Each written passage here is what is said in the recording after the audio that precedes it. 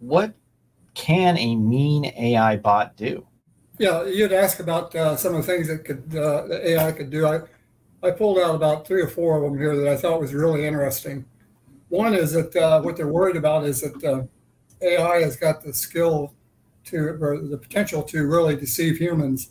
It can construct, believable type statement and make pretty accurate predictions about different things. So it can shape people's beliefs. So you can imagine what it can do on a social network, and it could do multiple things with that. So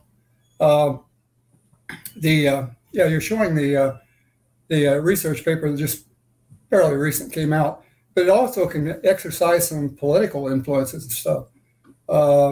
Not just like on a micro level, but it can use multiple actors to create, like a dialogue going back and forth, and can create, kind of a social event with that.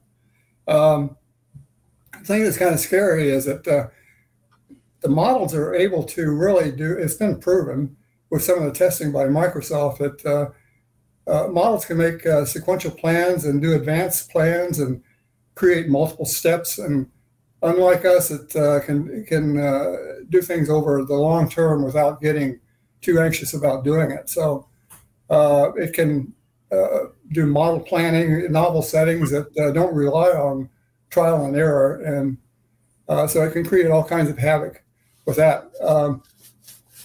Thing I thought was really interesting is that the model has the potential of actually knowing that it's a model.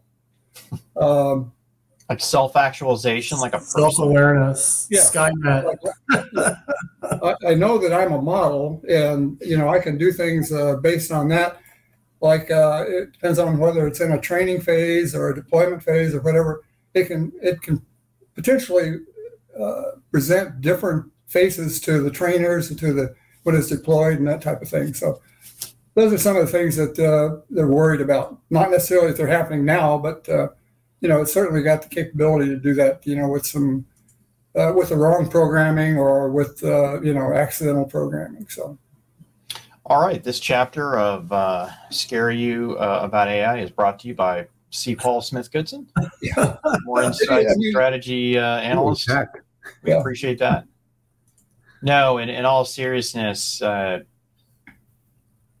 mean, historically, any great innovation has always had a downside. Yeah.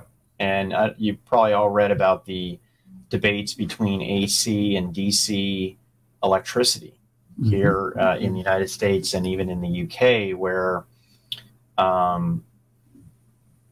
don't know if this is complete fact, but electrocuting people based on a certain type of electricity in the electric chair was used to scare people into doing something different.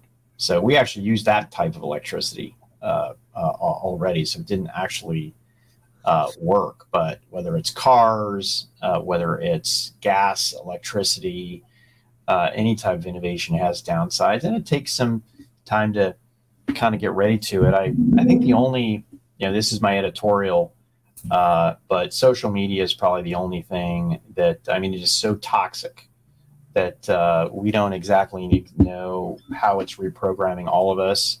I mean, there is data. It's amazing when you look at anxiety and depression in teenagers.